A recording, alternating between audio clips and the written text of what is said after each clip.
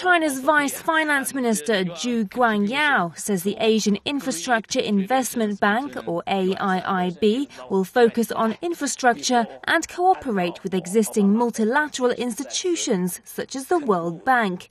Once again, the AIIB's role has been emphasized as one which will complement the world's leading financial institutions.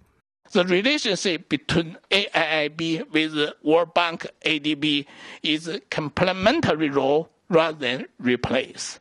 So more generally to say, China's role in current international financial system is constructive, and we play the contributor function, and we want to improve that. We want to enhance the capacity of that rather than any intention to overthrow the current system. Zhu made the remarks at the Atlantic Council, a Washington, D.C.-based think tank on the sidelines of the ongoing spring meetings of the International Monetary Fund and World Bank.